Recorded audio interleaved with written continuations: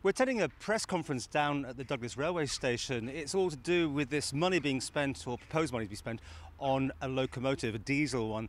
And the man who's got to sell it to Tynwald, you have to be the salesman really on this one, is how are you going to convince your colleagues that in these times of cutbacks and spending reviews that this money is still needed? But it is less. Let's start with that one. It's less than what you first went for. Yeah, it certainly is. We had a briefing yesterday to Tynwald members, which probably 2/3 of the members turned up. And we explained, what we were going to do. You'll be aware that originally people were aware that we were going to look for a brand new diesel locomotive. I've asked the senior officers to go out and look again, and we've come back and we found a second-hand locomotive which can be adapted and will suit the job that we need to do. I mean, the press briefing was very convincing. I'm sure that's what you did. The same thing came out with your members, but obviously you still got to find some money to spend on what people don't necessarily believe is necessary. Yeah, the money was put in the Pink Book in 2002, so it's been there for about 10 years now, and that was £750,000. We're now coming back and looking for £350,000, and we provide a service here not only for the locals, but we're also providing holidays which are being advertised abroad, and this year we've got over 20 groups of 40 people coming here for their railway holidays, and we need to be able to make sure that we can provide those. But again, it's public perception when money's being cut back that you want to spend money on this. How are you going to make that case?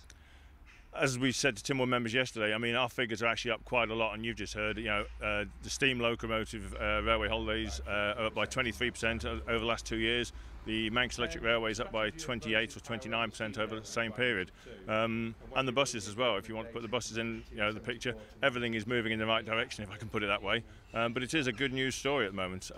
Yes, it's emotive because we need to spend money on what people see as what we don't really need it, but we do need it to provide a safe, satisfactory service. So what's the feeling in the House? Do you think you'll get this one through on the nod? You never take anything for granted, and members were very happy yesterday having heard the briefing from Mr Longworth and Mr Maddox. We'll have to see in July when I take it to Tynwald, but they were certainly happier yesterday when they had a better understanding of what we were trying to do and why we were trying to do it. I suppose a lot of people were thinking, well, why did you just go for this cheaper option in the first place? Were you looking for Rolls-Royce at the time when you knew in those days money was a wash?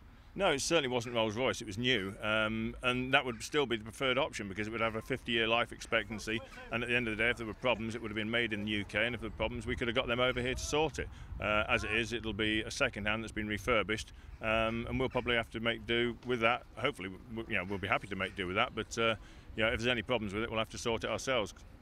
But it will be fit for purpose? We won't be hearing about this breakdown every few minutes once it's arrived?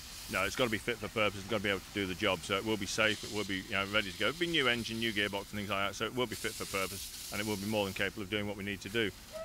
Well, I started this by saying you're a salesman, and you are going to have to pitch for this at an end day when the resources are limited. Do you believe you're going to get this through on the nod? On the nod, definitely not. No, we've got to work hard to do this, and the staff and the officers are working hard all the time. Individual members keep asking questions, and if I can't answer them, I refer them back to the Chief Executive or Mr Longworth. But you take nothing for granted here, and it will be a struggle right up to the end. And I know members are getting constituents, saying why are they doing this? But we know it's necessary to provide the service we do.